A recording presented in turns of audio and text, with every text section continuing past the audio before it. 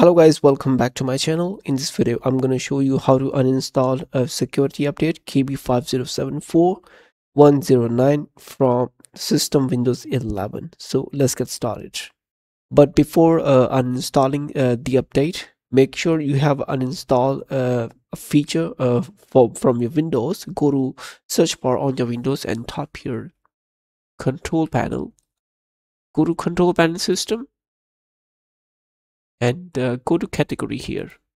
Select category, uninstall a program, and go to turn Windows featured on or off.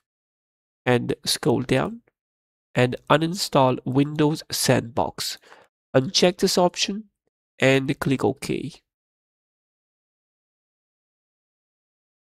After uninstalling Windows Sandbox, you should restart your PC.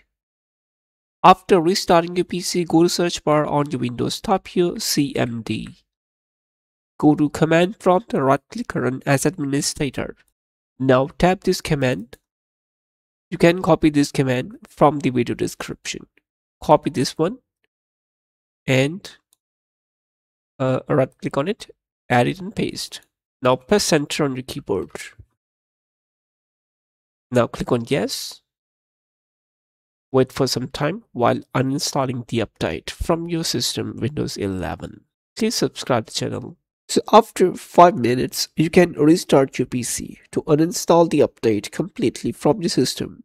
Please subscribe to the channel, like the video.